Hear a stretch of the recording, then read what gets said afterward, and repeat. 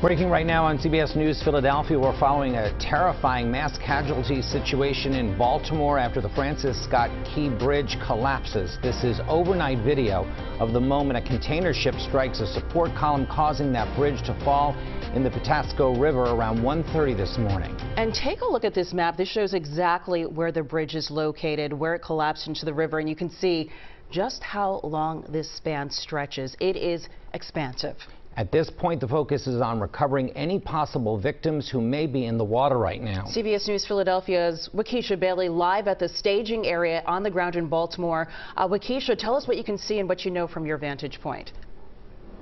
Yeah, good morning, Janelle. Jim, a massive presence here of officials trying to figure out exactly what happened. Now, we are still waiting to hear from authorities as to what the final numbers are, but so far we do know that they are right now looking for 20 people, and that number has jumped significantly since 7. I'm going to step out of the way because we are at the staging area, but you can get a glimpse of what's left of this bridge. As you can see, where the bridge collapsed and the road is just practically split in half, and once again, you just cannot get over just how many people they're looking for right now.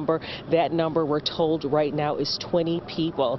Let's play that video again, showing the moment a large container ship crashes into part of Baltimore's Francis Key Bridge and ultimately catching fire. Now, as the bridge collapsed, we are told cars went flying into the Patapsco River. Now, Baltimore City Fire Department says this all began around 1:30 a.m. when they started receiving calls of people frantic, saying that a vessel hit a bridge column. Now, it's still unclear how many cars were on the bridge, but we do know a large tractor trailer was on it, and officials say at this time, they say once again at least 20 people are in the river, including people who work on the bridge, and all lanes in both directions along I-695 on the bridge are closed at this time. And we are expected to hear from authorities throughout the day, but you can only imagine what the people in this area are going through right now, especially if you do travel this area or along this bridge at this hour.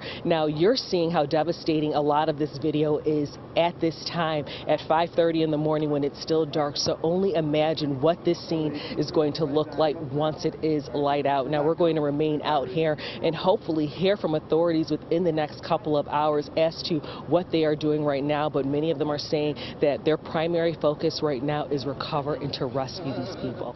Sending it back to you. And that rescue, I mean, the time frame, I mean, it's 30 degrees outside, 39 degrees here right now. I mean, that water must be frigid at this point. And in addition to that, well, you know, go ahead, Wakisha.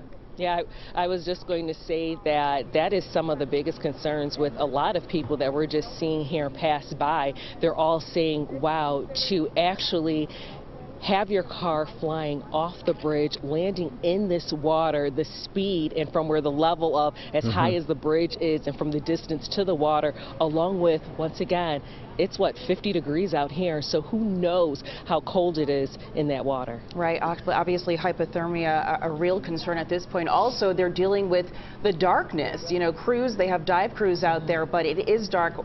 You can only imagine that is making this rescue operation that much more difficult, Wakisha. Oh, absolutely. And hopefully we're going to hear from some of the people that are leading that rescue within the next couple of hours. But they are advising a lot of people that if you are in this area to definitely stay away, because right now officials, they need to do their job.